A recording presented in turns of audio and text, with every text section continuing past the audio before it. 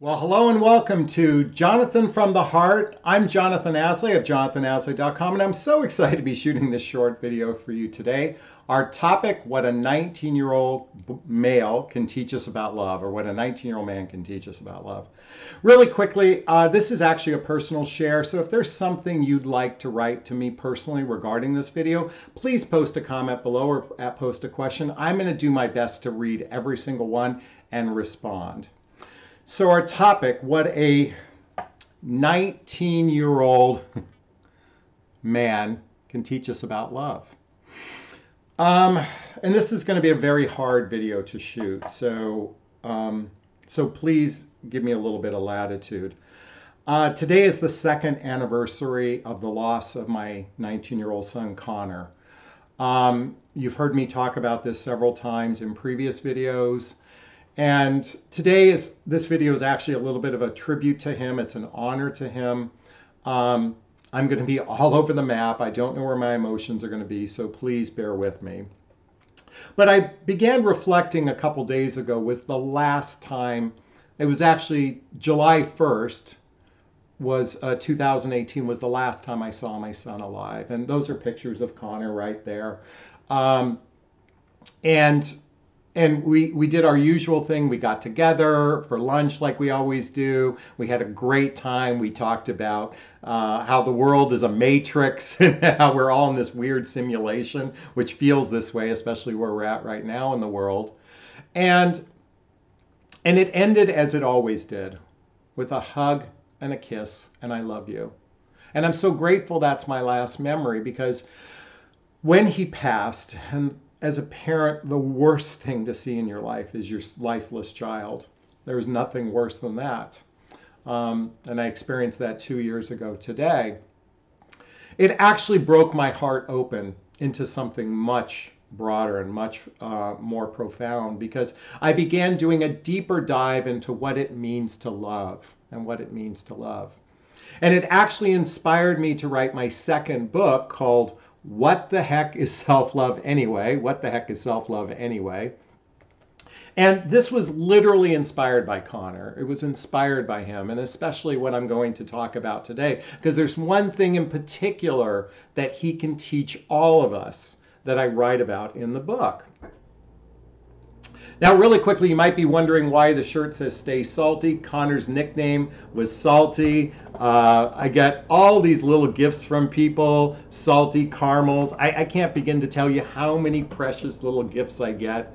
And if I ever respond to you and you see a little salt shaker, that's because I'm honoring Connor. And what was so fascinating about my son is, well, a couple things, but one in particular, was he had this unique ability to not allow others' opinion of him affect who he was. He had this unique ability to literally brush off any kind of negativity in his life. I was always amazed at this. I mean, now he would freeze up a little bit, but he really didn't allow it to affect him. And so I wrote a chapter in the book. I wrote a chapter in the book. By the way, if you want a copy of it, there's a link below, selflovethebook.com. And the chapter is called Don't Let Anyone Fuck With Your Chi. Don't let anyone fuck with your chi. And what that means is your chi is your inner peace, your inner being. And he had this unique way of allowing that negativity to bounce off of him. And this actually reminds me, I mean, while he was slightly schooled on personal development, because my sons would have to listen to personal development CDs in the car with me, it reminds me of the book, The Four Agreements. The Four Agreements. And if you're not familiar with the book, Four Agreements, please check it out. But one of the fundamental principles is others' opinion of you is a reflection of them, not a reflection of you. And one of the other principles is don't make assumptions. So we as human beings, especially in the dating, mating, and relating realm, literally give our power away to other human beings. We literally give our power away. And ladies, I witness you do this over and over and over again. You literally, how a man feels about you is how you feel about you. Let me repeat that. How a man feels about you is how you feel about you. And then what happens is if he's not interested, if he moves on, if he has some issues or he ghosts or whatever, all of a sudden it's affected your inner being. And my invitation for you, actually it's Connor's invitation. It's Connor's invitation is to not let anyone fuck with your chi. Don't, this takes a fair amount of self-discipline, don't get me wrong. It takes a fair amount of introspective work. But I really appreciated this about my son. He had this amazing ability. And so I talk about this in my private coaching and in my group coaching program, Midlife Love Mastery. I talk about being passionate and detached. Being passionate and detached. And what that means is, passionate means being open to all the possibilities in life, being open and receptive to love, and detached from any outcome. Detached from any outcome. Buddha says all suffering comes from attachment. So it's being aware and recognizing that we are sovereign human beings. We have the capacity to self-nurture ourselves, hence self-love. We have that capacity to nurture our own soul. So why give our power away? Why give our chi to someone else? And I gotta tell you, he was just amazing at that. In fact, very few most parents love their children. I mean, they really love their children. And, well, not all parents, but most parents do. In my particular case, I like my boys. I like who they are. I liked who Connor was. I liked him as a person. And this lesson he taught me, and throughout my book, there's so many lessons from Connor that I learned. Oh, now it's hitting me. This is hard. I miss him. I really do miss him.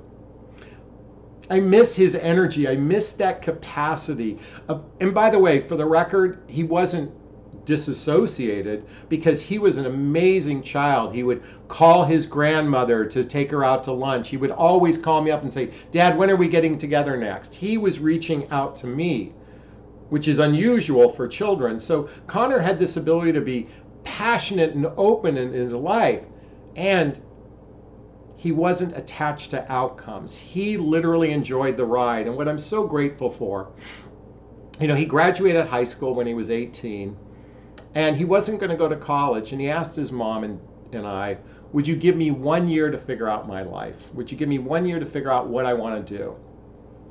And I was so proud of him because he was starting a t-shirt company with his friends, and he was taking trips, and he was living balls to the wall. I mean, he was a rebel, and he was just living life to the fullest. And he passed 1 year and 3 days after he said, will you give me 1 year? I think on some level he knew. And so he knew, don't give your power away to anyone else. Don't give your chi to anyone else. And if there's one lesson you can learn from my son, this 19-year-old man, what you can learn from him is don't give your power away. Don't let anyone fuck with your chi. It's interesting because it's July right now, and Connor loved Christmas, and he would always ask his mom, when are we getting our tree? When are we getting our tree? And this just reminds me of his little cute face and asking about when are we getting our Christmas tree in July. And I'm reminded of that right now. My invitation for you is to start taking your power back if you've given it away, and start loving on yourself. This is how I honor my son, by spreading love, by doing my best to operate from what would love do. And there are people that disagree with my philosophies. I get it. We all have our different opinions.